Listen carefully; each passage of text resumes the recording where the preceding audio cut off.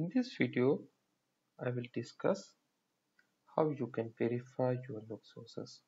Okay, so once you configure your log source manually or automatically, so you need to go to log sources, and here, based on your log source type, you can see your log sources here, right? So make sure you are getting the latest last event. Okay, so that will show you your log source is keep sending log sources to Qradar. Okay, so this is one step, right? And I can show you another step which is in command prompt.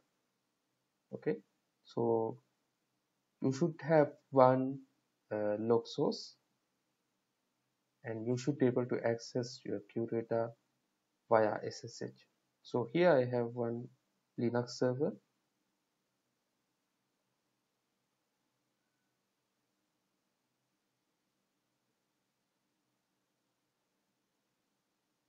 and the Qradar server. Okay, this is my Qradar server. So first you need to identify your IP address with the interface name. Okay. Okay, now you can see there are some multiple interfaces, right? And according to my Qradar IP, this is my interface.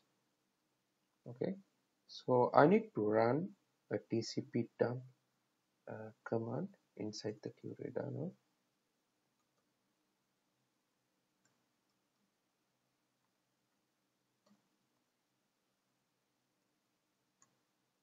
Here you have to specify your interface host, and this is your log source IP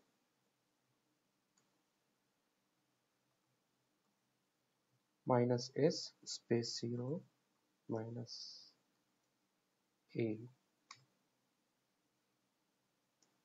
Okay, now showing it is listening on ENS192 interface, right?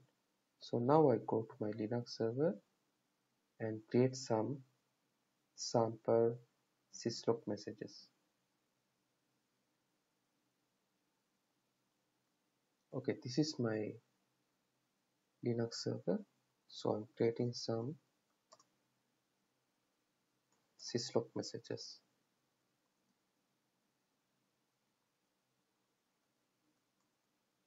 Using the logger command, you can generate syslog messages.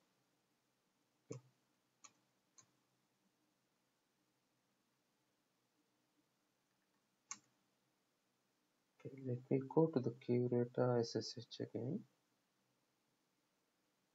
Okay, as you can see, it was listening on this interface and it was expecting some syslogs from this source. Okay, since we have generated some syslog from the log source, which is the Linux server, now I am able to see the syslog message. So as example, the last one is reboot test 123. Okay.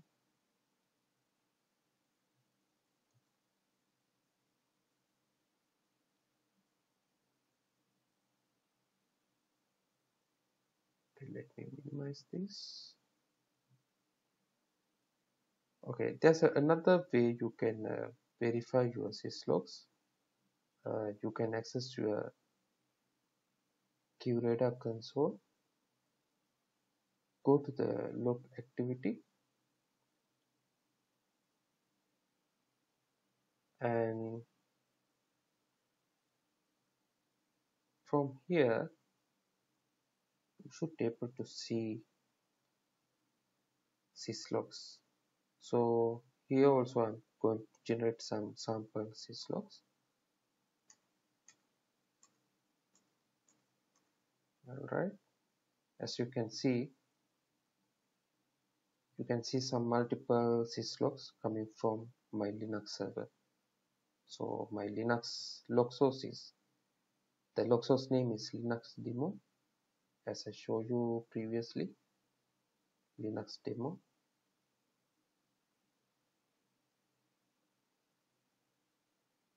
Right.